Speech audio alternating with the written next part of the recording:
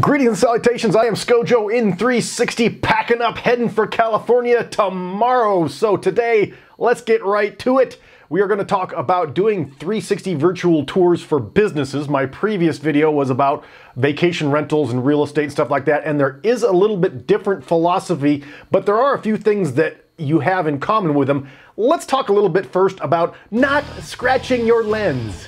Now, the reason I say this is because I scratched my lens. I was doing a 360 virtual tour of a restaurant that was on a lake. And so, you know, you're looking out the window in the virtual tour, and naturally, maybe I should put a hotspot where you can go out and look at what's on the lake.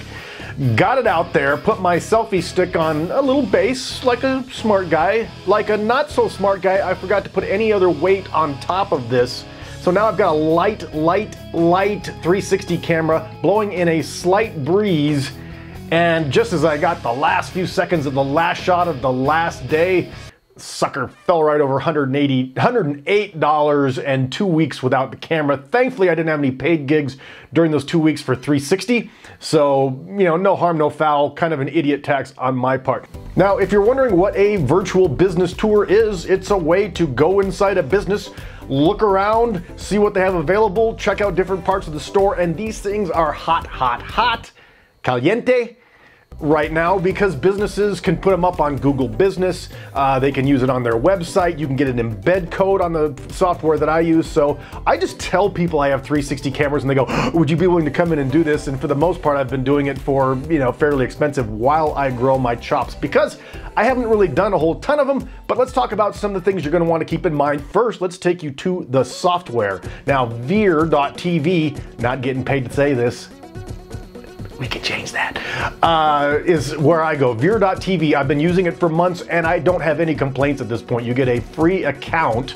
There's my page right here. As you can see, it's kind of like YouTube for 360 people. You get an account, you get in there, you can see all this wonderful content in gaming, nature, sports, things like that. There's Ben Claremont, mate. Speaking of which, he's the guy who turned me onto this, so thank you, Ben. Really quick what it looks like. Let's go to a cannabis dispensary that I did up in Seattle. Smoke 'em if you got 'em. And they wanted a full 360 tour, so what did I give them? A full 360 tour. Now, you can add music to these. Yeah, let's go with the music. And this is, you can look around. Hey, look, there's Safeco Field in Seattle, and you can see cars going by because video is so much cooler than doing photos because things are moving like in real life. I like it. Let's go inside. I can look at the strain selection, kids. Look around. It's quite nice. Now, if you can see right there, you see that little strobing effect? That's from the HDR on this selection. So you got to be careful when you're using HDR for these tours because the layers and the, we won't get into it. It just makes the strobing effect looks kind of psychedelic, but not the kind of psychedelic that you're normally wanting in a place like this. So all in all, let's turn the music off now because I'm getting a headache. It's a great way to get a business represented to the people that want to come see it. So first things first, before you even go onto the property, talk to the people about what it is that they might want to feature. In the case of this particular tour, there wasn't a whole lot they wanted to cover. They just wanted to get a tour, but they wanted me to make sure that, as you can see, that they showed that they have ATMs because the federal government won't let them use normal cash transactions because they're evil cannabis consumers. So all they really wanted was the ATM. They wanted me to be able to get it back out to the street, and they have this little cannabis museum that they want people to be able to take a look at, which is, you know, kind of fun. Go back in time when it was considered evil Mexican stuff. So you want to talk to these people in advance, find out what they might want to have featured because you can click on things. In fact, had they wanted to have a great relationship with Safeco Field, maybe get a sponsorship, we could have actually put like a little link here or something like that. So you can click on it, maybe get some tickets to a Mariners game, all that fun stuff.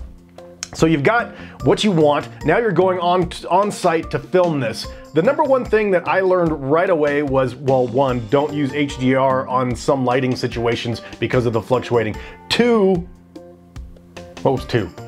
Two, you don't need to roll more than 30 seconds of video in each hotspot because Google Business only takes 30 seconds, and 30 seconds really is enough. When you're kind of scrolling around, it's not like you're going to spend your entire day doing a virtual tour of a cannabis dispensary. Well, most of us. So only 30 seconds of video in each hotspot. Next, then you're going to want to go around to each place where you think you might want a hotspot and look around. Is there something over there that looks cool that you should link to on a hotspot? Is there something over there that looks cool that you should link to a hotspot? And grab as many of them as you can. Now keep in mind, every time you add a new hotspot, you not only add time where you're on site, which is money, and then it adds more time in building the tour, which is money. And the tour is the hardest part. The shooting is easy. Getting it in, processing it, a little bit harder. Let's get to that. In this particular location, I had 1, 2, 3, 4, 5 hotspots. That's not so bad. Businesses have fewer hotspots because they're not necessarily wanting to feature things like in real estate where you might want to show a hotspot that takes you to the local pub or the local strip club.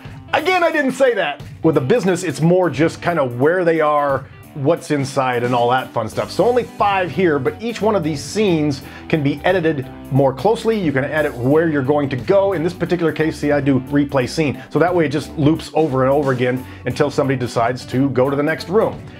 You can then fade to black once you do that, or not, depending. Now we're gonna go to, let's say, the museum scene. Same basic thing. I've got my replay scene, the name of it, which is museum, but let's take you to, haha!